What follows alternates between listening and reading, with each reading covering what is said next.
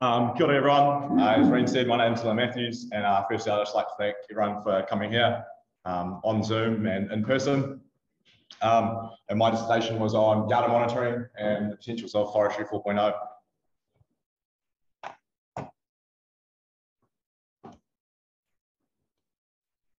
Forestry 4.0, what is it? It's the real-time interconnection of a harvesting chain. Its goal is a high level of operational efficiency, productivity, and automation. Forestry 4.0 is broken down into 4 key areas: establishing a real-time environment, creating the internet of the forest, developing of current technologies, and the corrective action of live data, which is where my project comes into play. For my project, I was given access to the live feed data of 44 different variables of a Valentini yada. Valentini yadas, mobile cable yadas, are a major yada manufacturer in northern Italy who have implemented Forestry 4.0 in their yadas. My aim was to use these 3 variables, the carriage position, diesel level, and the revolutions per minute, to find valuable outputs. The data I selected was from a time period of 1 week, of June 14th to the 18th. You can see here it is accessed by the Promenium portal on the left, and that is an example of the carriage position. I exported it to Excel where I did my data manipulation. Firstly, carriage position. This here is the 14th of June. You can see that they started early, just before 8 AM, and finished up at just past 5:30. So straight away, the first thing that I noticed is we can get scheduled machine hours. You can also see those big gaps in the middle, which is likely where they are having their breaks, having their lunch. So again, we can take those areas and take them off those scheduled machine hours and get our productive machine hours and our utilization. So for this day here, the 14th of June, the crew was productive for just over 7 hours and had a utilization rate of 78%. Going on from that, with carriage position, I could break down each of those. I'll show you. Each cycle, you can see the carriage going out. So out and back, over and over. So I broke it down into individual cycles and their cycle times and their equivalent extraction distance. So you can see for the 14th of June, the average cycle time was just under 9.5 minutes, with the maximum time just under 16.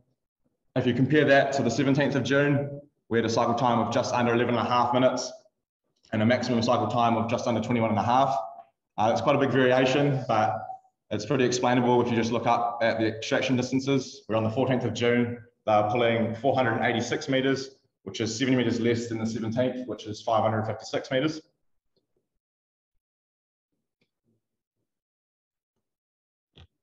From that, we could get a cycle time and extraction relationship. As a bit of a reality check, if we extrapolate this relationship here, this line past here down to 0 meters, you can see that the y-intercept would be 4. So the cycle time would be 4 minutes, which would mean that the unload and hookup time of the logs is 4 minutes. It seems like quite a bit, but if you compare it to a study done by Reed Visser, of a Valentini yada, it had unload hookup time of 6 minutes. So there is a 2-minute variation between that, and that could be explained by obviously crews, or the fact that when I saw data that was sort of unexplainable, I'd call it cleaning the data, because it would be a breakdown or something like that, and I wouldn't know. So I'll just remove that because it would just make the cycle times massive. Fuel usage. You can see here, this is the 14th of June. Again, you can see the crews come in, work for a little bit, realize they needed to fill up, filled it all the way up to about 90% of the full tank, so 90 liters, worked all the way out through the day, realized just before they had to go, about to go home, that they needed to fill up the tank again. But they only filled it up about 10 liters and continue working. For this day here, they used 62.7 liters, which equates to just under 9 liters per productive machine hour. On average, they use 67 liters a day, and just and the fuel use was about 9 litres per productive machine hour. So next is RPM. You can see on the left is the Premium portal of the RPM, and you can see it in 3 main areas. Right up here, working towards 2000 RPM here. In that middle section, up close to 1200 RPM. And this last section here, when it's working at its lowest, between 800 and 850 RPM. I split the RPM ranges into the ranges of 50 into bins, and you can see this in this bottom right graph down here. Most common range is that 800 to 850 range, where it spent 32% of its time. This was generally when it was idling. You can see the second biggest range was out here at 1950 to 2000 RPM, where it spent 7% of the time. This is when the carriage was either just hooked up or leaving the landing, so it was accelerating. You can see in this graph here, the next big section is these chunk of bars here, which is when it worked between 850 and 1200 RPM, and that middle section back on that left graph here, which equates to about 35% of the time. That was generally when it was just traveling, so when it had accelerated and then it was just at a constant velocity. Some extra results. The average cycle time for the week that I looked at was 10 minutes, average extraction distance 486 meters. The total extraction distance was 107.5 kilometers. The average extraction distance, the total extraction distance on a full tank was 32 kilometers. The average cycles on a full tank was 65. The average fuel use per cycle was 1.5 liters, and the average utilization was 85%.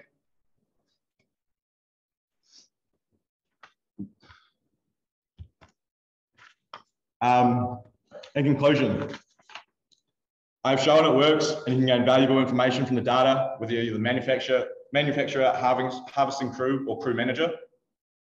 The data can produce accurate costing predictions and monitors.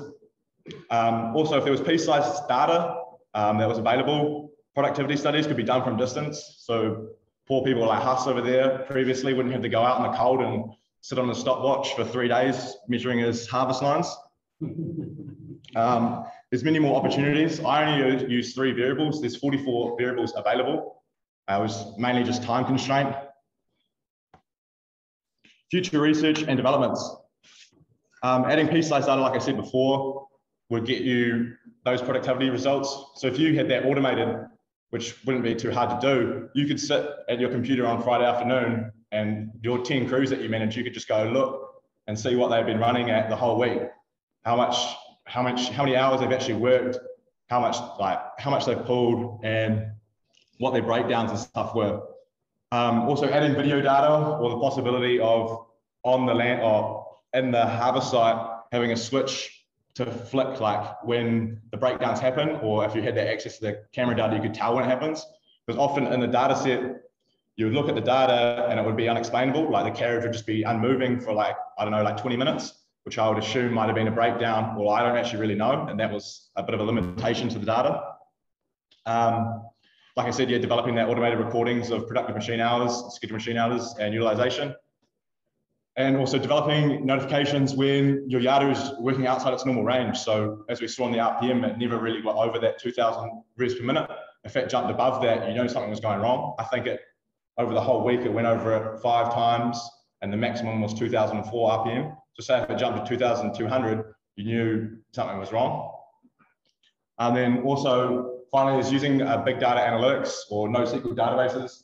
I was using Excel, which is pretty limited to its capabilities. If there's a lot better technology out there with artificial intelligence that you could upload all this data onto it and it would do the analysis for you and find the relationships. Yeah, cheers. All right. All right, thank you very much, Dylan. Yeah, questions. A couple of questions from the audience. Yeah, I've got a question. Keith first and then Rob. Oh yeah, thanks, Frank. Yeah, I think excellent study there, Dylan. You know, obviously we can swim in data, and I guess, you know, the question I've got is, you know, what's the potential for all of this data? Is it specifically more useful for the contractor in terms of his production monitoring and that sort of thing, and the reasons, and I guess you've explained that pretty well, or is it more useful for the machinery supplier in terms of repair, maintenance, warranty purposes, like you say, notifications outside the normal range of operation, or is the data able to be transferred or transmitted to the forest manager, and what would be the potential for that? What's your view on the use of the data? I think it's valuable for like all three groups of people you said. Like I said, I sort of got sucked down a bit of a rabbit hole in looking at that productivity study sort of thing. There's lots of other variables there that would be a lot more helpful probably towards Valentini and the Yada producers, like that RPM stuff I was doing.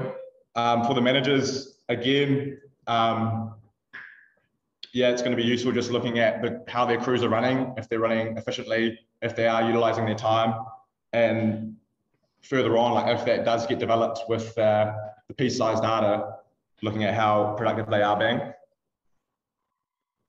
Okay, yeah, thanks very much. Good study. Cheers. Okay, yeah, Rob. Yes, yeah, again, good presentation, Dylan.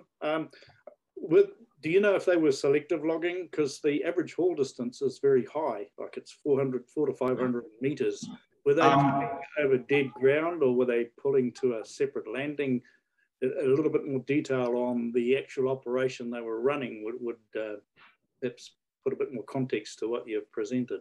Yeah, that's the one problem, and like sort of the limitation I did have is like I said, the access I had was to online. Like I was sitting at a computer accessing the data. I never got in touch with the crew. I never was in touch with the crew, so I didn't actually know what they're doing. And like I was saying, that sort of is that limitation. You're seeing this data, and there might be variation in the data, and you have no idea why. So it would, if I did know what they were doing, it would help out a lot. Yeah. Yeah, sure. No, okay, thanks for that. Cool. And I should note, Rob, it's you know, Valentini is the Yada's very known for longer extraction distance using multiple intermediate supports, and with the Italian forestry scenario, often they're doing smaller patch cuts or thinning, so they are less likely to build infrastructure like we might in New Zealand, and much more likely to pull line or use their skyline to their benefit to extract those very long Yada distances, long extraction distances. Probably the case, actually. Yeah, and I think Dylan made that good point. If there was a video feed to go along with the data, he could actually jump in on that 14th of June, and actually have a look and reach out and see where they're at. But as Dylan said, he's focused on the data and the application of the data. Yeah, no, that's great. Thank you. Brett? We're seeing in our trucks and our forestry vehicles these things called e-roads, electronic monitoring. Could you see this electronic monitoring in terms of operators' performance and how hard they are using the equipment, like braking, or you know, those sorts of things? Or could you see it being a useful tool for manufacturers? Yeah, I got. Oh, sorry, yeah, Brett was just asking, like the e-roads that we have on a lot of our work trucks now, you know, could that be an application for working with the operators, the other operators? Yeah. What I sort of suggested potentially is that you could have like a little bit more control. Like if you flicked a switch saying like, oh, it's this operator working today, or it's that operator or that person out there, then you can look and compare their like utilization rates and like how hard they are running at, what RPM they're running at. And then, yeah, I guess, does that answer your question? Or yeah, it does, and probably as a training, for training, yeah. Improve productivity. There's a project operating in the Scandinavian countries at the moment, the Avatar project, which is essentially using data like this to develop a self-coaching tool for operators. So Trevor Best just pointed Avatar, which is a larger research program in Europe. I'm familiar with that. So yeah, that they're looking at this real-time data is also in terms of training operator monitoring. So yeah. All right, any other questions or comments? I'll chime in. Oh, sorry. We've got, sorry, Joe, yeah, Joe from the Zoom audience. Sorry, and then we'll jump to Karen, and then we'll wrap it up. So. Hey, I just I find that data collection to be extremely useful.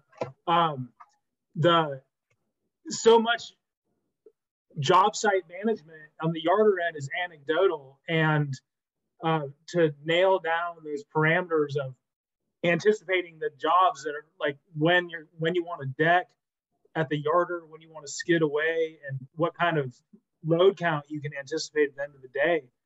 And then, like you said, also it just really nails down the anecdotal information of, the question on the last product yarder study of what the effects of bunching and stuff is, this really pulls together what's working and what's not on a yarder side so that you can adjust the rest of the crew around it accordingly. So I was pleased with what you presented.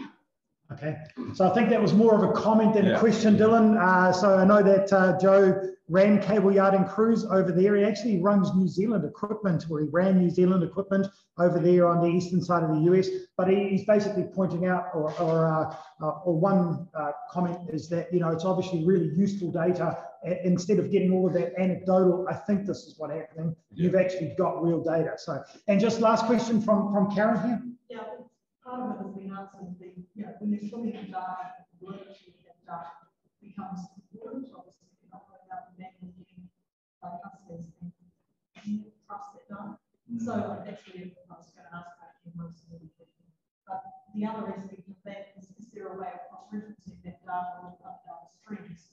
So when you don't know what's happening, you could say, well, if this is happening, then maybe I can see that occurring in this area on the streams of data. Is there any way of cross-referencing and getting an idea of what So the tricky question from Karen here is with regard to Dylan's looking at one data stream coming from the yarder, but is there an opportunity to cross-reference that with other data streams to help explain when the data perhaps isn't making sense from pure analysis?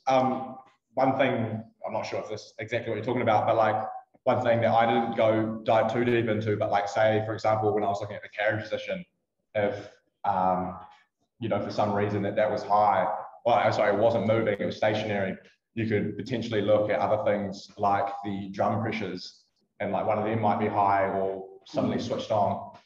But yeah, I didn't get too deep into that because, yeah. Okay, well, thank you very much, Milton. Much appreciated.